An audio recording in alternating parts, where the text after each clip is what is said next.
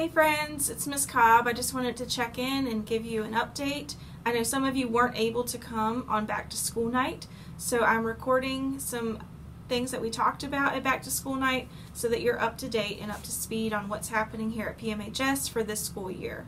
So we'll first start by talking about our options for learning at PMHS, which you've already heard about, but I just want to explain them a little bit more. We have two options: the blended learning option, which is where your student would come face-to-face 2 days a week, either Monday and Wednesday if they're in Group A, or Tuesday and Thursday if they're in Group B. So they would learn face-to-face with the teacher in the building for 2 days a week, and then 3 days a week they would be virtual, working at home.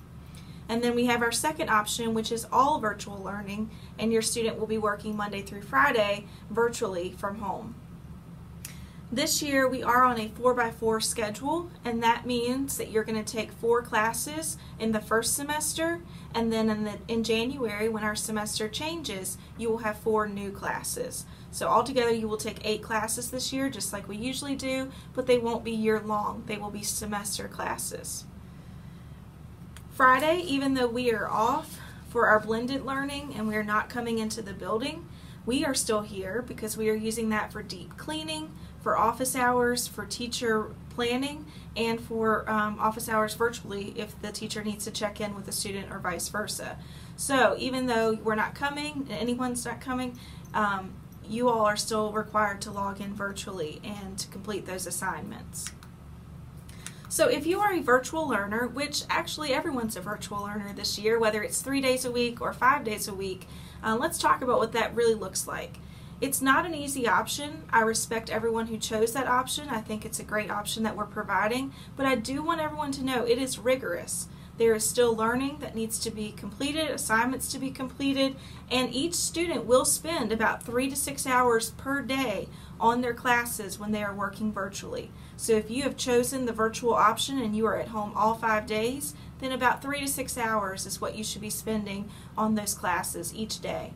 If you have chosen the blended option and then you are in the classroom 2 days a week, you'll get your instruction from the teachers, but then on your days that you are virtual, again, you'll be spending about 3 to 6 hours, and that includes Fridays. Virtual learners do have a seat reserved in the classroom. So if you ever feel like, I think I want to come back to school and see my teachers 2 days a week, we have a spot for you. So on your schedule where it says letter A or letter B, then that is your reserved day that you can choose to come back to the classroom. We are offering primarily asynchronous instruction through Google Classroom. Now, asynchronous instruction sounds like fancy education jargon. Let me break that down for you. Asynchronous instruction means that primarily our lessons are recorded. So it's not like students have to log in at a specific time for live instruction unless the teacher tells you that week that there is a time they would like for you to log on and complete activities with the class. But for the most part, it is recorded, so students can pace themselves that day, and they are flexible in when they can log in. We want to make parents be able to log in or with them if they need to after work, or if students are still working. I know a lot of our students still work, then they have flexibility in their schedule.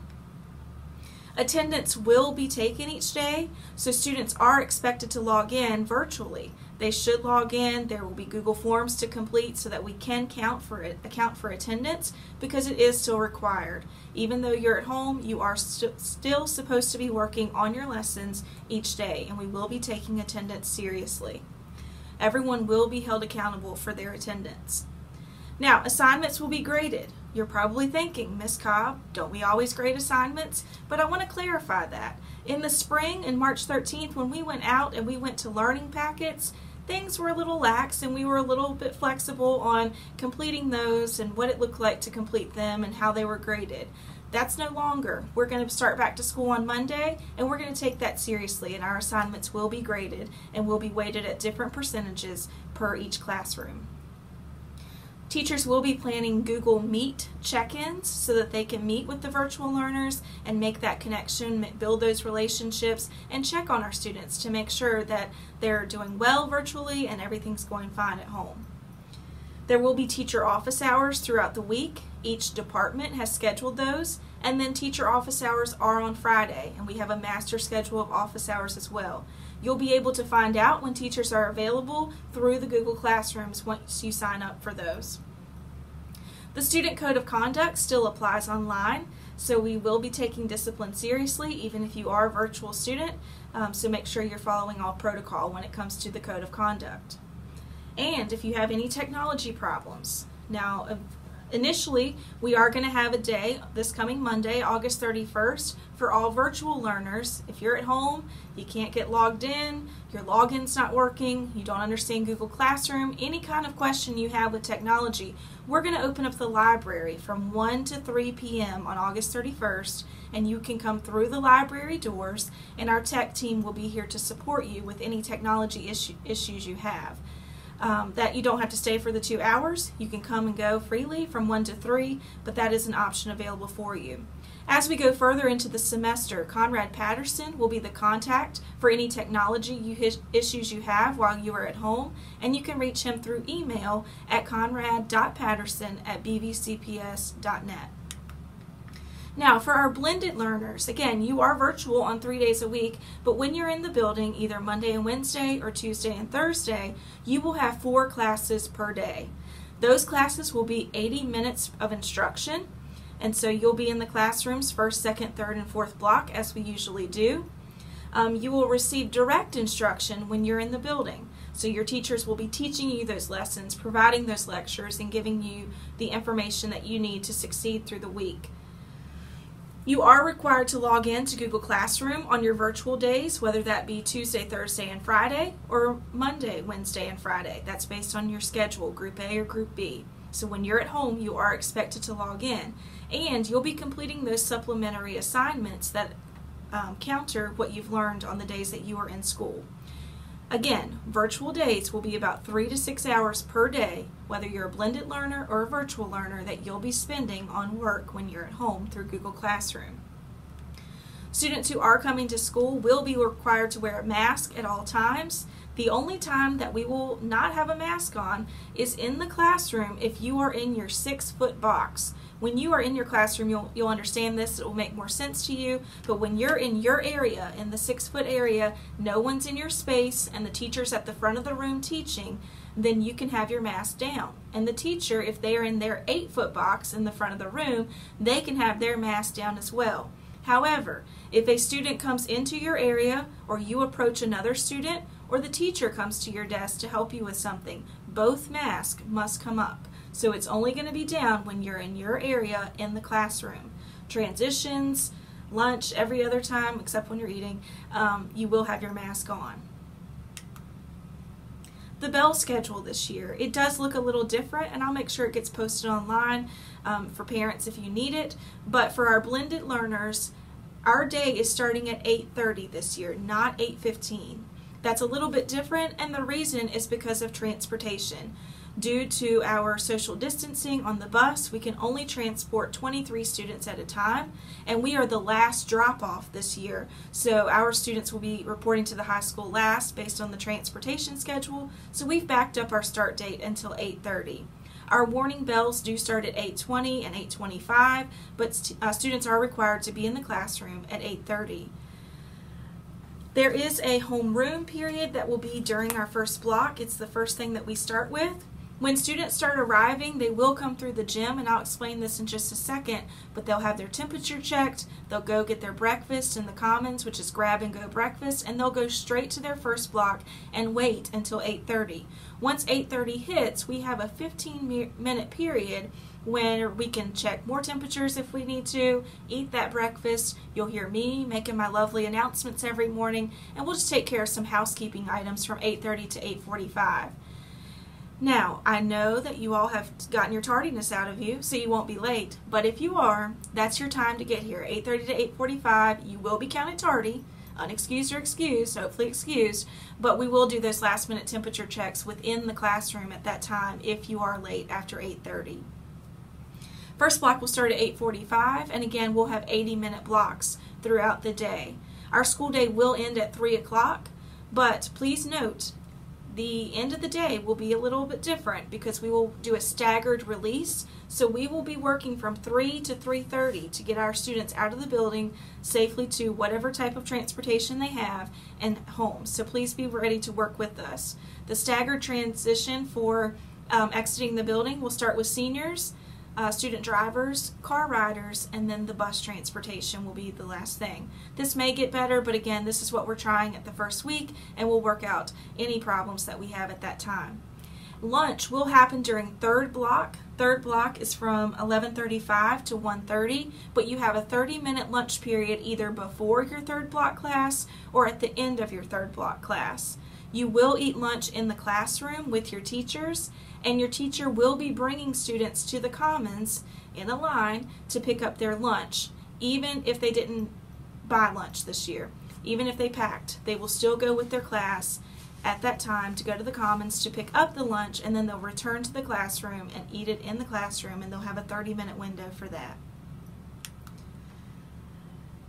Virtually, if you are a virtual student, which again applies to everyone, either 3 days or 5 days, we are offering breakfast and lunch at Enderley Heights Elementary School for pickup, just like we've done this entire time since we went out on March 13th.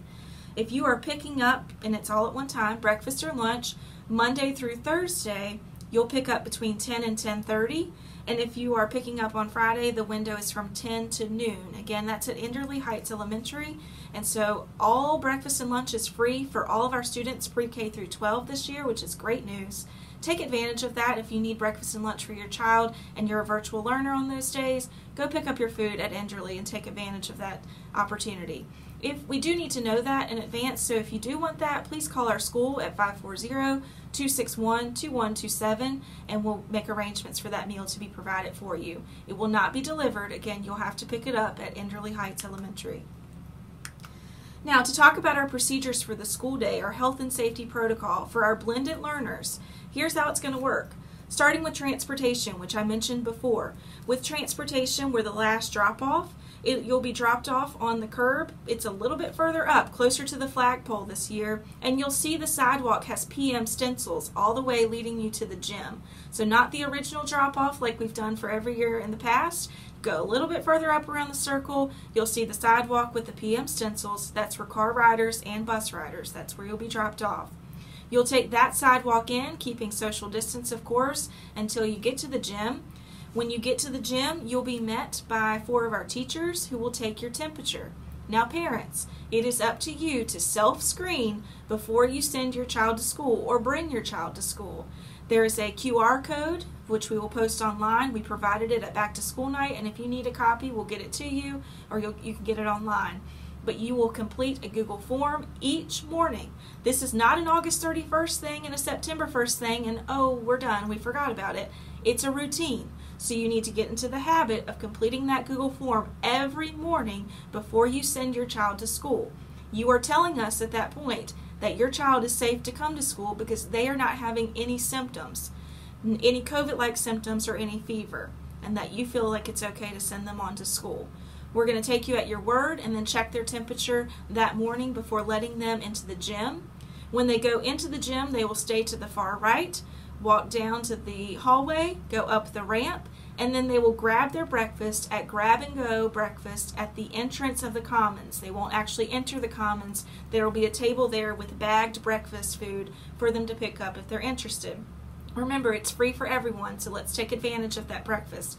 It's going to be hard to get back into this routine, and we want to make sure our students feel like they're not hungry all day. So take advantage of that Grab and Go breakfast, and then they'll head on down the hallway into their first block. They will wait patiently there until 8:30, and that's when our school day begins. Classrooms have been set up. They look great, but they are socially distanced. The maximum capacity of students for most of our classrooms is 11, so we've built our schedule around that, unless they are in Mrs. Owen's room, Mr. Floyd's room, Miss Beverly's room, or Miss Jolly's room. Mrs. Moala's room. She's recently gotten married. Congratulations. But those 4 rooms can have a few more students in them, so we've taken that into account. Now, you'll notice when you go in the classrooms, there's vinyl on the floor, which tells us where the desk should go, where the chair should go, where the teacher's 8-foot box is in the front, which they will stay in unless a student asks for help. And so they have been arranged to accommodate for social distancing and for the COVID measures by the CDC. Restrooms. The restroom near the Commons and the gym has been closed for the year. The only restroom that will be open will be the one on the main hallway.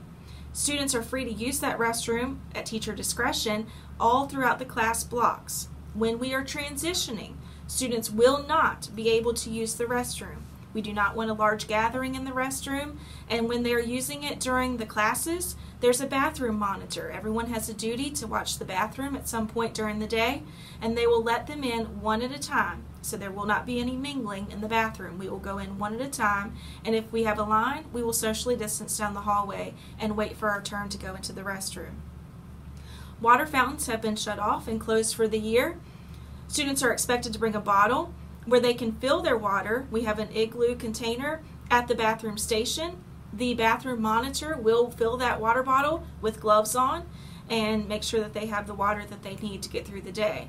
Our school division will be providing water bottles. They have not arrived at this time, so please make sure you send a water bottle with your students if you feel like they're going to need water throughout the day, because again, water fountains are closed for the year.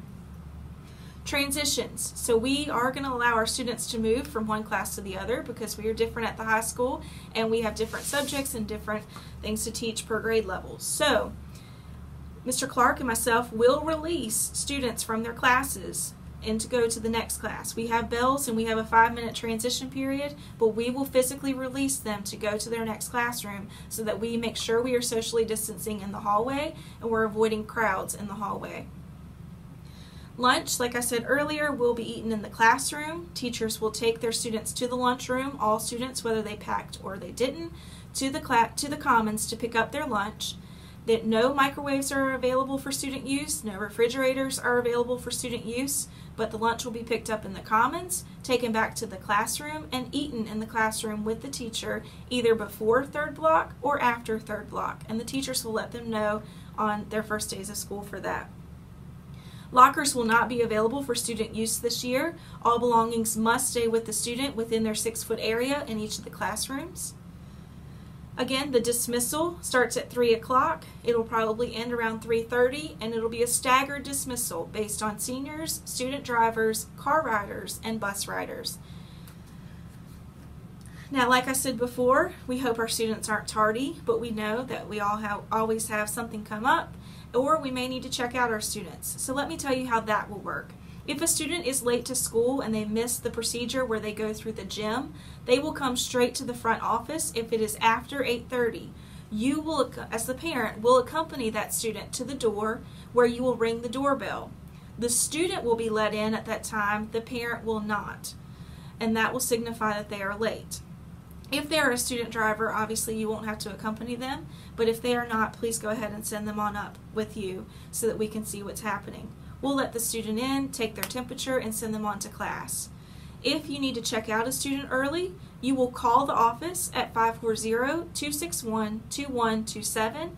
Mrs. Barger or Mrs. Bolin will take your call, figure out which student needs to be checked out, remove them from class, have them waiting in the office. When you are there to pick them up, you come to the front office door, ring the doorbell, we'll see you through the camera, and we'll send your child out. You will not enter the school either for late arrival or for checkout. We'll take care of all signatures for you.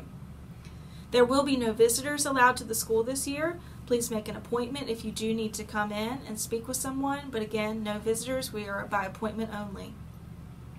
For the nurse protocol, typically we've been very free in letting our students come to the nurse and meet her in the clinic for any health needs. This year we're trying to take care of everything in the classroom so that we eliminate them coming to the front office unless it's an emergency. Teachers have been prepped with kits to deal with any minor issues like a Band-Aid or anything that they feel they can handle. If they feel like it does need to be seen by a nurse, they will call the office. If the nurse is not here, I will go down and get them, or Mr. Clark will go down and get the student and accompany them to the office to take care of their needs. The cleaning protocol. We are taking cleaning very serious. It is super serious that we deal with our health and safety of our students this year. So each classroom has been equipped with a bucket. It is full of cleaning supplies, and students will be trained. At the end of each block, they will clean their own personal area. We will also be wiping down door handles and taking care of classroom needs. as necessary. At the end of each day, each classroom will be fogged. We have purchased a fogging machine, and they will be sprayed down. It dries within 10 minutes and kills the virus instantly.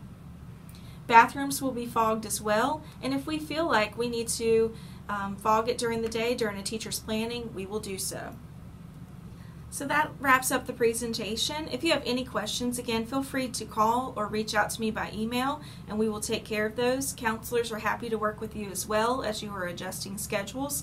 But what I want you to remember is we are all in this together. I know it's a term that's used a lot, but we really need to be flexible this year, and we really need to partner to make sure we are setting up your child for success. This is a difficult time, it's an unusual time, and no one has the right answers. But we are going to work together to make sure that our students are safe, our teachers are safe, and that everyone is being educated to the best of our abilities. Again, virtual students, we will have the library open on Monday from 1 to 3 p.m. Come and go as you would like, and you can get your Chromebook fixed or ask any questions about the technology piece. Our tech team will be here to work with you. If you need to reach out to a teacher, please email them, and they will get you your Google Classroom codes if you need those. If you're a blended learner and you come on Monday, we can't wait to see you. If you're a blended learner and you come on Tuesday, don't worry about the virtual learning on Monday. Come on in on Tuesday. We'll get you settled into the school, get you into a routine, and then you can begin your virtual learning on Wednesday. Again, if you have any questions, melissa.cobb@bvcps.net. We're here for you, and we want to make sure that this is a great school year. Thank you, and have a great day.